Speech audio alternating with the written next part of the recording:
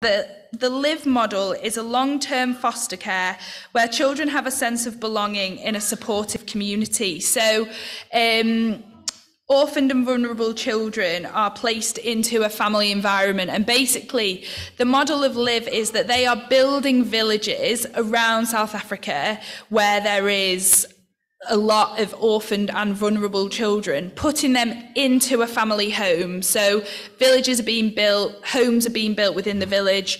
A mother then gets a job as a mother in the village, and they can have up to 6 children living with them. And then on the village, there is a school, a church, a medical centre, there is jobs. And so they're basically, Liv's vision is to, basically, they think that the cycle of sort of this unemployment, poverty, broken homes can only change as like a ripple effect. So they're working on really creating that family dynamic, all rooted in Christian beliefs and values. So their main focus is the love of Jesus, and hopefully that will sort of spread out and begin to change generations as it goes. So that's sort of the aim of Liv. So they focus on physical and emotional and spiritual healing and education. So they're trying to teach people and look after them at the same time. So they believe that the family environment, education and teaching and the love of Jesus are the 3 most important things that are going to see changes. So Liv was founded in 1977. It was just a vision then, and by 2011, the flagship village, which is in Durban, was fully up and running. So it's been, you know, a process, and it is still a process. So where is Liv? Liv is sort of working now all over South Africa, and there's lots of different pockets now of the charity. But their main villages at the moment are in Cape Town and Durban. And I went to Grahamstown, which is where Robin lives, which is where their sort of latest project is evolving at the moment. So on the next slide, I've got a little video to show you, sort of just, it's put into better words than I can of what the aim of Liv is and why and how it was sort of founded. So the guy speaking at the start is the founder. In this country. We have 5 million orphan children. Thousands are being added to that monthly. There are many child-aided homes, kids on the streets, kids getting raped and abused from young ages. What are we going to do about it? Are we going to leave a legacy for generations to come? My dad left me when I was a baby. My mother used to hit me. I had to be taken away from her. My mother died of AIDS when I was a little boy. I had no one to look after me. I had to look after myself, and I also had to look after my younger brother and sister. I didn't think I was important. I didn't believe anyone would love me.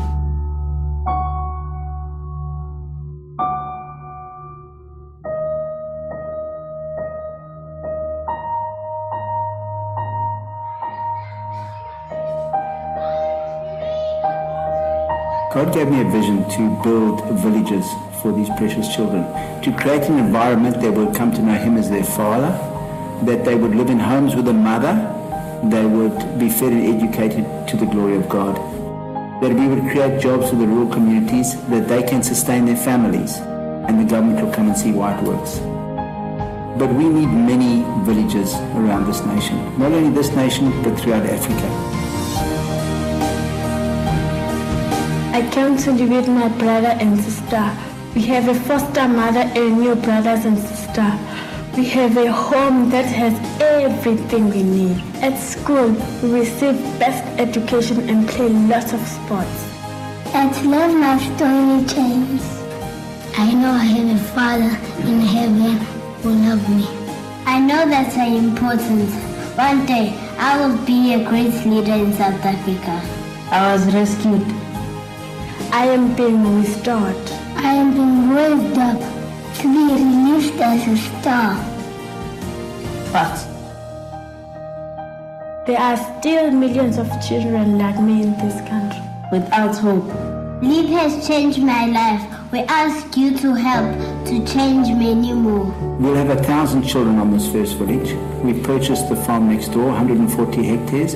So we're hoping to put 2,000 to 3,000 children in 2 to 3 villages over the next 3 to 4 years. We're negotiating with people in different parts of the country, and we hope to have villages that will spring up all over this country in the near future. We need many resources to make this vision a reality. If we're going to transform this nation, the continent of Africa, we need business and government and church to work together, and we can make this happen.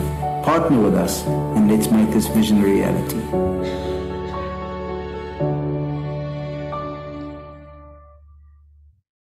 Great. So I just wanted to show that because it sort of gives a picture of how it started and the impact it's already having. So, you know, I've had friends go and volunteer at the other villages for sort of 6 months to a year, and they just say like the environment is amazing. So in sort of a nutshell, before we move on to what I went to do, Liv is aiming to provide a stable home, a caring mother, food to eat, education, jobs for individuals in the surrounding areas, but most importantly, the love of Jesus. So on the next slide, so this here is, you know, just a picture of some land, and I'll explain a little bit about where this is. So Lively Caniso is what is going to be the Liv Village in Grahamstown, and it means light, and what they want Liv to be is a light in the village. So this land here is where Liv Village is going to go. So Liv now own this land, and you can see maybe on the sort of horizon there is on a smaller screen, it's sort of lots of little buildings, and that is the very edge of the township. So that is it. This land is backing right onto the township. So Grahamstown has about 140,000 people living in it. It's in the Eastern Cape of South Africa. 79% of those are Black African. 8% of those, 8% of the population is white. So. And more people live in the township than in the town. So the township makes up most of the town. I think it's the only place I've ever been that isn't a farm, where cows were literally roaming around. Like, you would have to stop your car for a cow to cross the road, and donkeys were everywhere. So it's a really, really interesting place. But yeah, the township is huge. So Grahamstown is, well, I'll tell you a little bit about the land first. So basically, there is a lady called Lara who is a good friend of Robin's and colleague of Robin's, and she had a vision for Grahamstown that we would that they would see a Liv Village be built there, and she started fundraising and sort of starting to think about what land would be suitable for the village to go on to, and then when she was looking around different places and, you know, telling people about the money they'd raised and the deposit that they had, a building company had this land and have gifted it to Liv completely free of charge. So that was straight away sort of God's confirmation that he, you know, he is totally in this plan, and he wants this village there because, you know, that's pretty unheard of. It's a huge, huge piece of land. And the one condition that this company gave was that they had to use their bricks that they make to build the houses, and those would be given at a discounted rate. So straight away, you know, the wheels are in motion now for the village. So what they sort of envision, they've chosen it to be right on the edge of the township, because what they want is sort of the strength of the village to ripple out into the township. So they want people to be able to come into the village for work, so providing jobs from the township for people from the township, and also people be able to come to the church that will be in in the village, and also vice versa. So they want it to be sort of a point of relationship, not a separate place on their own that is like, oh, you know, Liv Village by itself and the rest of the town. They want it to be very much amalgamated. So this is where I went. So you might be wondering, like, well, what did you do if that's currently the village? And I'm not much of a gardener, so so I did I visited two places mostly. So the first one, on the next slide. So I went to a place very often called Little Flowers Nursery. So at the moment, Liv are just working on building their relationships with people in the local area. They are supporting families, and these links will be carried into the village once the village is built and ready to be lived in. So basically, Little Flowers Nursery is a nursery in the township. Children have to pay to go. So it costs 200 rand a month to go, which is £10. And during that time, you get they get a hot breakfast and they get a hot lunch. So they're there it should be 8 o'clock in the morning, but from about 6:45, kids are banging on the gate ready to get in.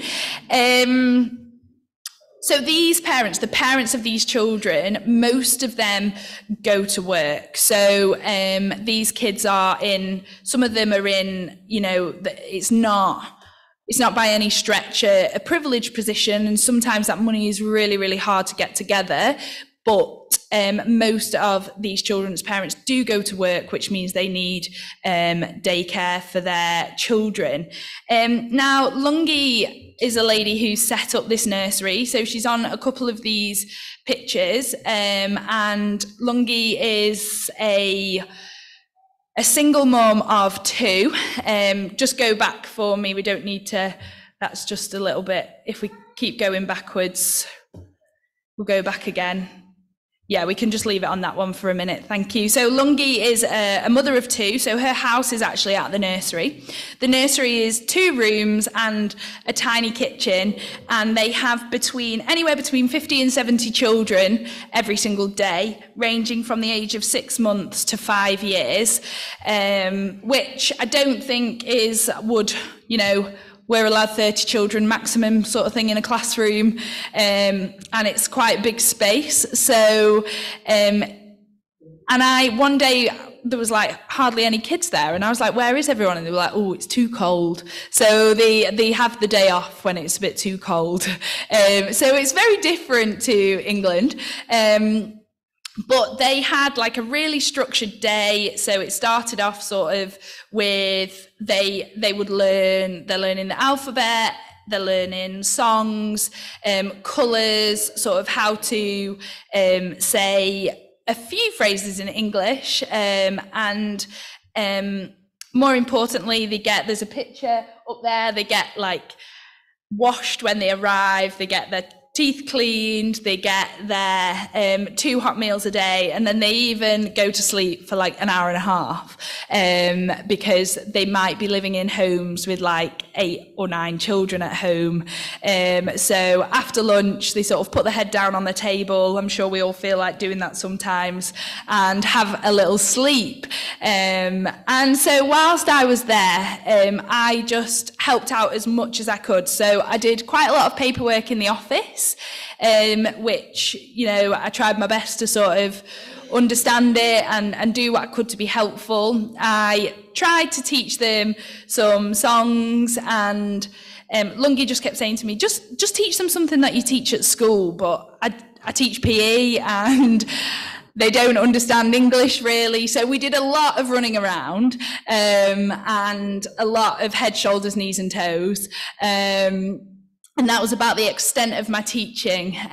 But I love to cook, And I spent loads of time, that top picture in the left is the tiny little kitchen, and I spent loads of time with, they call her Auntie, the lady that works in the kitchen, helping her, preparing meals for the children, and sort of loads of time just chatting with her and being in there with her, and doing the shopping with her. And it was just really nice to be able to sort of serve them in that way, doing something I really love. And, you know, food is so gratefully received. And so to be able to sort of go out shopping with them, and with some of the money that was gifted, I was able to buy some nicer things that they wouldn't normally have. So we made some really nice meals that were a real treat for them, which was such a blessing as well. I also did some cleaning. I quite enjoy cleaning. So did some cleaning for them and just changed their displays and things like that. So basically I would go there every morning to just try and support them as best as I could. So that was sort of how I spent my mornings. I'm still in touch with Lungi most days to see how they're getting on at the nursery.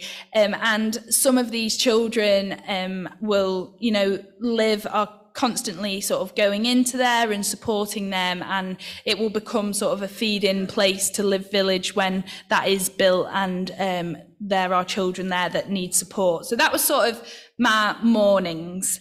We can move on now to the next slide, which is the next one, sorry, and then I think one more. Yeah, so this next place, so this place is a really, really, really special place. So there is a place called the Home of Joy Child and Youth Care Centre, and I spent a lot of time here, and Robin spends a lot of time there when, you know, just on a day-to-day. So this is a orphanage essentially, so it's a children's centre for children with no parents or carers, or no suitable parents or carers. So when I spoke to a lot of the sort of teenagers that live in this home, they have been abused, sexually abused, emotionally abused, neglected, abandoned, and have been put into care. There are children there from 3 months old to 22 years old. A couple of the children there have quite severe learning difficulties. And this is not funded at all by the government. It's not recognised as a care home by the government because it's not viewed as a suitable home, because it is somebody's home. They only have one bathroom, and there are no paid staff at this care home. And at the moment, there are like up to 30 children living in the house. So if we just go on to the next slide. So this lady here, so this is Robin and myself, and the lady in the middle is a lady called Margaret, and the kids call her Gogo, which means grandma. And Gogo is 75, and she runs this care home completely with the help of her daughter. But she is a mother to every single one of these children, and she is fighting their battles for them and looking after them and caring for them every single day. She's a Christian. She really loves Jesus. And I said to her one day, I said, what do you do, Gogo, when you get a phone call that there's a new child being dropped off? I said, what is the first thing you do? And she said, I've got 3 medicines for them. And I wondered what she was going to say, like Calpol or, and I said, what are the 3 medicines? And she said, the first one is Jesus. And she said they need love, and they need to know about Jesus, and they need to know that Jesus loves them and cares for them. The second one is food and rest. So I feed them until they can't be fed anymore, and I give them a bed, which is their own space, and clothes. And then she said, and then the third one is education. And then she said, from there, things start to improve. So every single one of the children in this home goes to either nursery, school, college or university. So she gets up at 5:30 every morning to make 30 lunch boxes, and they all go off to school some reluctantly, some very willingly, which isn't dissimilar to, I'm sure, children in your homes sometimes. But yeah, so there's a video on the next slide. A couple went to visit the Home of Joy in the summer, and they made a video. It's a really long video, and I can sort of share it in an email, but I've chosen a little snippet of it as to how the Home of Joy came about and why GoGo wanted to set it up. So we're going to put the video on just from... We can't quite believe that this day has finally... Development Center. So that is what we're going to be building here for We'll just fast forward it to 4 minutes 25 if we can. Properties. And we need to take a moment to... Okay, perfect. Without your child. Oh, my boy. You must try to teach your child, must not be everywhere they've got visitors. Please, please. Meet Mum Margaret. She lives in the township of Joza on the outskirts of Grahamstown and runs Home of Joy, a safe, healthy and happy place where all orphaned and vulnerable children are welcomed in with love and open arms. And after spending some time there, we can say that it truly is a happy place.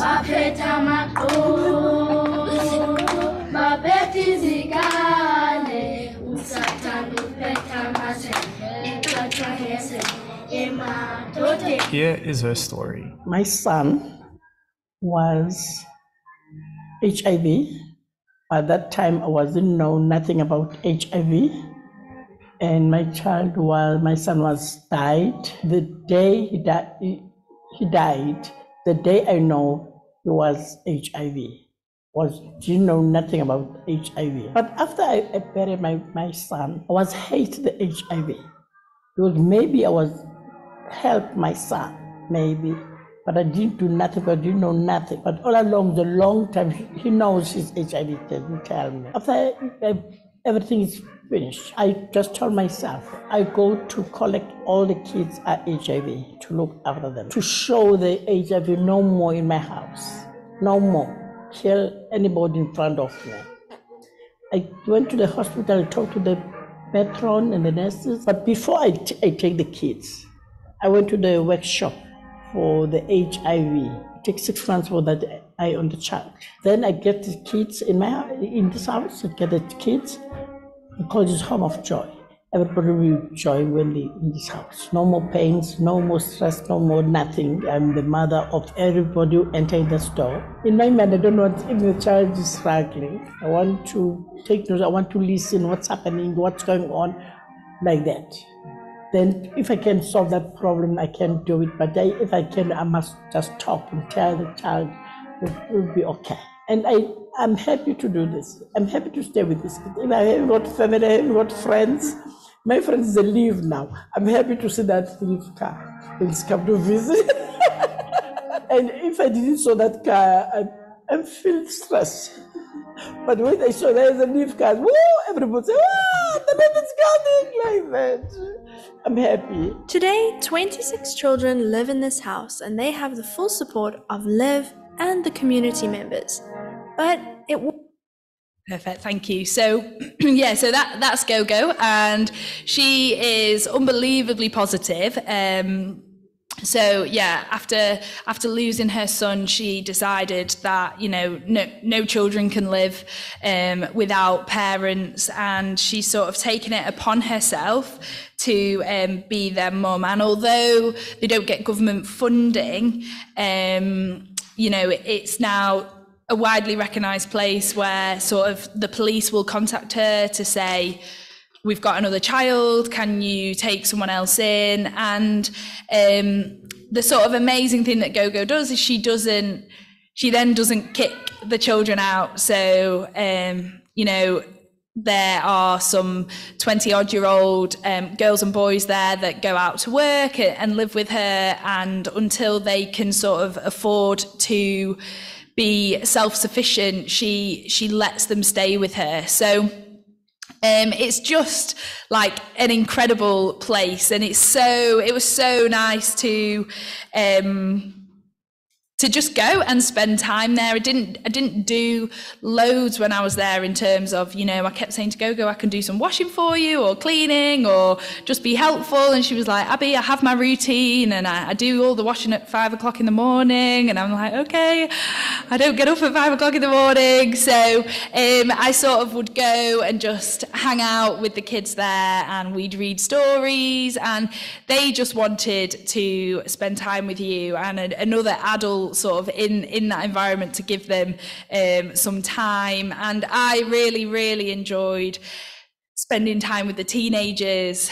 So that's, you know, that's the age of kids that I work with myself, and just to be able to sort of give them an opportunity to share their stories. And one thing that was sort of really stuck with me is I asked, we were cooking one day, and I always think cooking is a good opportunity to chat with people because you're sort of distracted and you're not like looking directly at them. And I said, do people get sad that they live here? And she was like, what do you mean sad? And I was like, you know, you've been taken away from your family, some of you, or, you know, some of these people have experienced horrendous things. And she was like, you know, some people are sad when they arrive for 2 days, but then, you know, Gogo just loves us so much that this is family here. And so, you know, those children, although so sort of broken and damaged, feel so loved in that home that they're just so happy to be there and out of the situation that they are in. So if we just go back to the slide that had the pictures on of the house, I'm not sure if it was back or forward. We'll go forward. Yeah, so this is, I took some photos. So that's the kitchen. The picture in the middle on the bottom is the kitchen, so where meals get made every single day for 30 children. You know, it's not big. There's a gas bottle in the middle of the kitchen, which sort of terrified me that if a match got dropped or, you know, it lended itself for a disaster. The electric oven didn't work. The kitchen cupboards were all different. For the whole time I was there, they didn't really have any running water for more than 2 hours a day. So we were washing up in one bucket of cold water, and everyone was sort of just mucking in, and they had to get up at 5 a.m. to bath.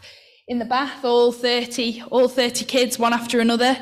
I thought we were bad enough sharing water with 6 of us, but 30 of them would be quickly in and out in a morning. And so, you know, they have so little. You can see there the little kids were desperate to help. I don't think health and safety would be too impressed that the bolognese could have landed on his head, but they're so keen to get stuck in and to be involved, and just so glad that there was someone there to spend time with them. And they all had these beautiful beds with gorgeous bedspreads, and Gogo made sure that every morning they made their bed, tidied their clothes, put the clothes in the wash. So they were in really good routines. And I said once, you know, do you ever fall out? There's so many of you. Me and my 3 siblings used to fall out all the time, never mind 30 of them. And they said, no, we're all best friends here. And I think they value that support and that love so much, that the younger ones, I'm sure, do fall out a little bit, but the older ones, sometimes one of the older girls would get home from school and all the kids would like run into the kitchen like she'd been away for 6 months to give her a hug and see her, and it was just such like a happy environment. So that's the home of joy. Yeah, again there I just made meals. I hung out with the kids, played with them. We played lots of games that we play on youth weekends away. And it was just a really special time of sort of getting to know them and spending time with them. And you'd ask Gogo about Liv, and she would just say, oh, I'm so excited for Liv because I'm getting older and I'm getting worried. You know, if something happened to Gogo, she worries what would happen to these children. And so, you know, she's sort of like, the sooner Liv can get going, the better, because then I know there will be a safe place for them to be as well, because it is a huge responsibility for a lady on her own to look after them all. So if we just go on to the next slide. So what else are Liv doing at the minute?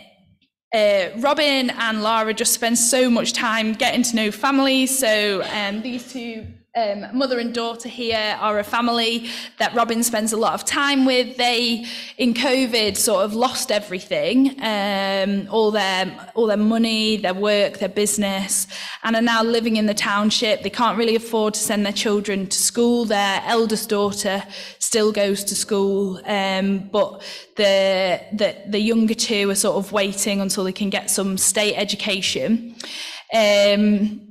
They're raising funds, so they're doing that through, with this family, I went and we did some beading and made some jewellery and things, and then that gets sold in different places. So there is a coffee shop in town called Famous Caesar, and he sells loads of Liv products, and all the money, so they get some money for the things that they've made, and then Liv make a profit as well, and Caesar, who sells it in his coffee shop, gets a cut of it as well. So they're trying to sort of support families and help families whilst also raising some funds. There being a presence in the area, like Gogo said, when the Liv car arrives outside, she's just so happy to see them and know that they're there. And, you know, Gogo and Lungi would know that they could ring Robin or text Robin and say, I'm really struggling with this, or is there any way we can get some support for this? And they're just building those relationships in the community, which will hopefully sort of keep going as the village is built and grows. And they're just praying as well, and there's loads and loads of people praying. So you know, they'll be praying for financial support, but also for the protection and care of all these children and adults that they are involved with. South Africa in parts is still quite dangerous, and a lot of these children are really vulnerable, but also adults as well are vulnerable. And yeah, so there's loads of things that they are doing whilst the village isn't actually up and running yet. All the groundwork is being done to sort of create those relationships and build that ready. You know, the village will be a building, and all of this work that they're doing at the moment will feed right into it. If we just go on to the next slide.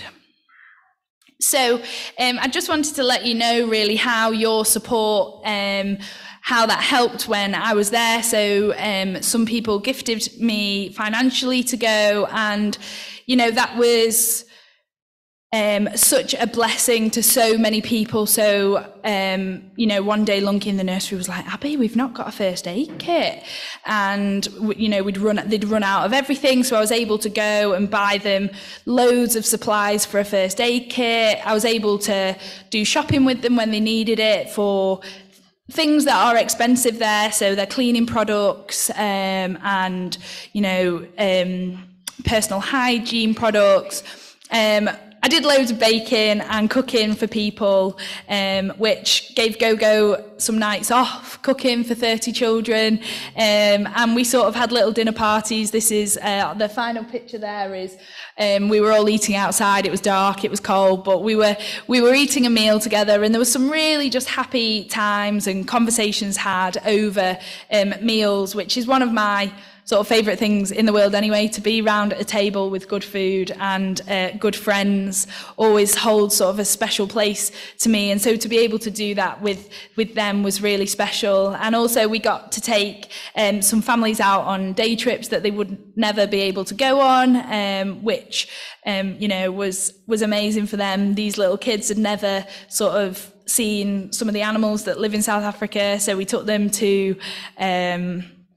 like a bit of a self-drive safari park and saw giraffes and elephants and zebras, and they were just like blown away. So although they were more excited about the picnic than the animals. So but no, there was, with your money that you gave, you know, you've so richly like blessed their lives with just practical help, really. And also some money was left to Liv that they're going to use to buy either some sewing machines or a laptop or something, because Robin does lots of sewing and craft. I know Colleen does lots at home as well, but Robin is teaching people how to sew so then they can make products to sell for Liv, to get some money for themselves and also to make some money for Liv. So that's a bit of a whistle-stop tour of sort of what I did and when I went.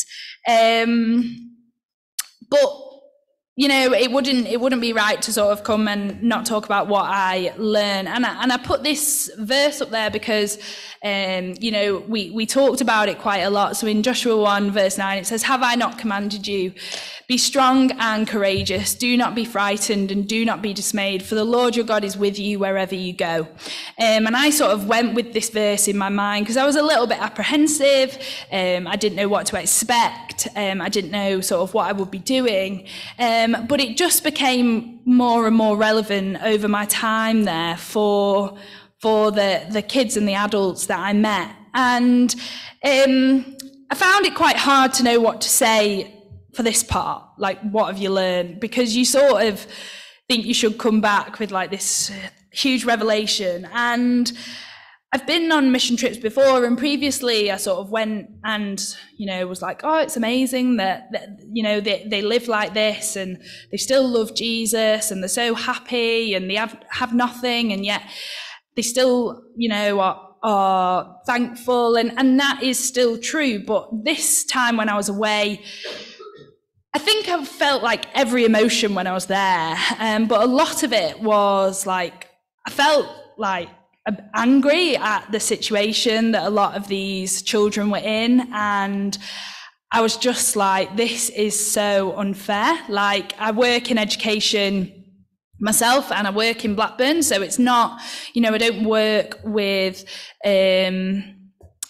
you know, a lot of wealthy children, and I thought about them a lot, and I thought their situation isn't dissimilar, but how sort of, like, how is it fair that I was born in England to, you know, parents that love me, a nice family home, and these guys are being born like in this township in South Africa with parents that don't love them, they've got no money. And I was just like, what the heck, God, is like going on here? And this was sort of my thoughts a lot whilst I was away. And I knew, like, I spoke to friends whilst I was away, and it wasn't like, I didn't doubt that God has a plan. And I was just like, we're so quick to share all these verses, God's got a plan, and the suffering we face now will be nothing compared to the glory we have in heaven. And that is true. But I was like, their life is so hard, and, you know, what is God's plan? And I've thought about it loads since coming home, and, you know, thought about the children that I work with as well. And you don't have to go to around the world to see people suffering. And you know, in the UK, we're just really fortunate that we have got the NHS and a good education system that mean that those kids that do have home lives not dissimilar to these kids in the township are looked after physically and have a good education.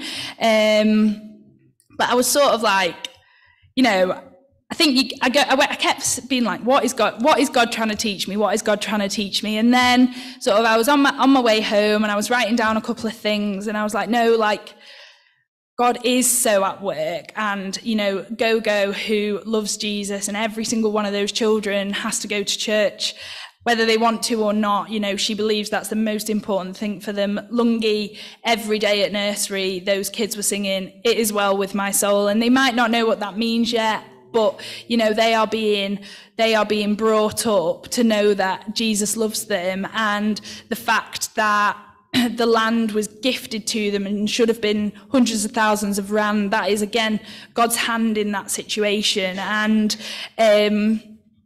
you know, there are like so many amazing things that God is doing. It's just a really huge problem. And so I was like, what, you know, I was talking to some of Robin's friends, and I was like, what, you know, how is this going to change? I was like mad about it. And one of them said to me, you can only do what you can do, and you can pray for the rest. And so, you know, I really felt like, you know, there's so much to be thankful for, and we've got to hold on to that. But also there's a lot that we can pray for, and Liv is doing an amazing job.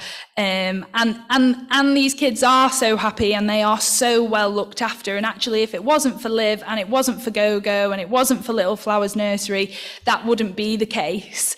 So yeah, God was definitely sort of speaking to me throughout the whole thing. And also, one thing that sort of I kept coming back to is God's not happy with this either. Like a lot of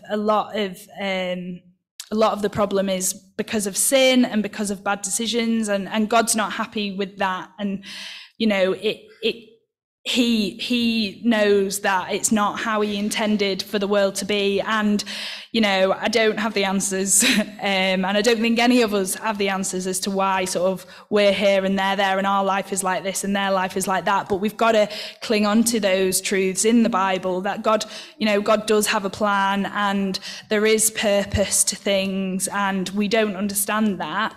But all of these little snippets of like amazing things that are going on are God sort of working his hand through it, and all we can do really is support in any way that we can, whether that be financially or through prayer, or going to visit, or you know, that, and just pray that will keep growing and growing and growing, and having a ripple effect into the whole of the town. So I'll just check that I've not missed anything. Yeah, so I just wrote here like how I was feeling, and then, but you know, the positive things are that these people are trusting in God, and it taught me so much. You know, my problems are often quite insignificant compared to some of these guys' problems, but you know, they every day God will provide. You know, Go-Go, on that video, there's a story where they were coming up like 3 days without any food, and you know, she's got 30 children there, and she said, I'm not worried because I know it'll be okay. And that evening they had a phone call, and it was a supermarket. I think she said that we're getting rid of loads of stuff. Can we drop it off? You know, she's fully trusting in God that he will provide sort of the bare minimum, and that is, you know, just amazing. And hopefully will like continue to teach me to A, be so grateful for what we've got, and B, to try and help those that are less fortunate than us. So just to sort of close with, I thought it would be really good to sort of share how we can be praying as a church for Liv. So Laura and Robin both live in Grahamstown, and you know, Robin lives in a gorgeous little house in a sort of a gated community, but they still have to be, you know, super conscious of sort of traveling around by themselves. And so I think it's really important that we continue to pray for their safety, but also financial support, and that opportunities keep coming up to them, and they just keep meeting people, and there being a light in so many people's lives that can get, I imagine, quite like emotionally draining and tiring, that they are being a support to so many people. So really pray that, you know, God can just sustain them and be with them. Let's keep praying for the Liv land. There's a lot sort of to happen because it's been gifted to get it into, probably similar to England, get names changed and get all the rights changed and things like that. So praying that can happen quite quickly and easily, and for the building work to begin. Praying for Margaret and everyone at the Home of Joy. It is like, I kept saying when I was there, like, Margaret she's like an angel sent from God. Like, she's 75, she's got 30 children, she's adopted some of them, she's going to court for them. She is, you know, she is their adult, and she needs prayer, like, to stay well, to be safe. You know, she's got huge gates around the home and she doesn't like them being out and not knowing where they are and things like that. And also just support for her, financial, food parcels, anything that can sort of help her and make their life a little bit easier. Relationships in the township continue to be built. You know, there's loads of really positive things going on, but just that would continue and that people would be open to Liv and really open to the work that they're doing. But most importantly, like, Liv wants people to meet Jesus and to know the love of Jesus. And that can be hard when they're in really challenging situations. But, you know, that is what is going to change lives, ultimately. And, you know, that is what we want for all of those people growing up, the children. We want them to know that Jesus loves them and Jesus won't abandon them, despite what they've been through. You know, and that's the same for kids in England. That's what we want everyone to know, isn't it? That Jesus loves them and won't abandon them. And he hasn't forgotten about them and he hasn't left them behind, like so many of the other adults in their life will have done. So, yeah, that's probably a lot of information. I think it would be good to pray as a church for some of these things. I think in a minute what I'll do is we'll go into a bit of a time of prayer and I'll just let people pray if they want to, and then I will close. Yeah, firstly, before I do that, I just want to say a huge thank you for your financial support in going. And I knew people were praying for me. There were times where I was a bit apprehensive and, you know, I knew I was going with, you know, God's blessing, and that people here were looking out for me and things like that. So it makes it easier, and knowing that God was with me is, you know, an amazing sort of thing. So thanks so much for that. And one thing I would love us to be praying for as a church is, you know, what can we do? I have, like, you know, I would love to go again and I would love to take people with me. But obviously that is something that we'd have to pray about and think about. But, you know, there's never too big a thing for God to sort of do. So I would love to go again.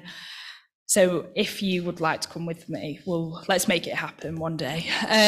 So let's just pray for opportunities of how we can support. Yeah, because of time, we've got the Sunday school kids in there as well. It'd be good if we do that at home. I'll pray generally for us here, and we meet together on a Thursday afternoon, 1 o'clock for prayer. Please do come, and we'll make this a special focus there as well. Want to bless you, Abby. I'm sure you're a real encouragement to those people there, for all that you were able to give. We had like a tea here a few weeks ago, and people here gave, I think it was over £3,000 to people to Liv a few weeks ago. If you also want to give today, there are some yellow envelopes, and just put any gift in there, put in the boxes, the front and back, and then just put Liv on the front so we know what it goes to. Any of the money will go to Food Bank. But thank you so much for that. I'll just pray now for that. The band like to come up. That'll be great. Well done.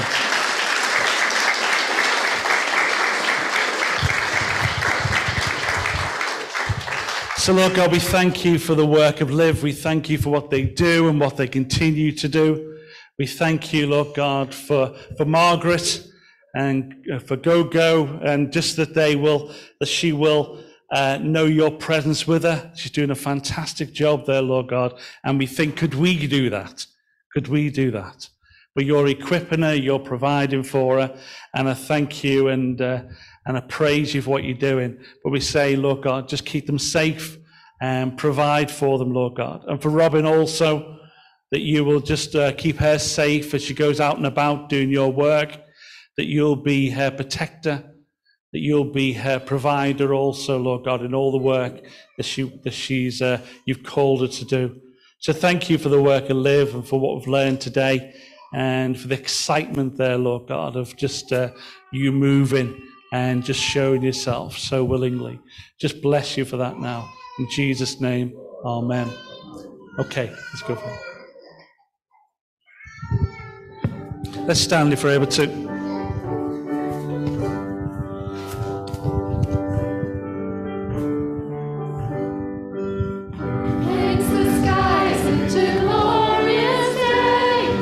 Only the splendor of Jesus, who breathes his life into fits of clay. Only the splendor of Jesus, who shapes the valleys and brings the rain. Only the splendor of Jesus, who makes the desert to live again. Only the splendor of Jesus. Teach every nation his marvelous ways. Each generation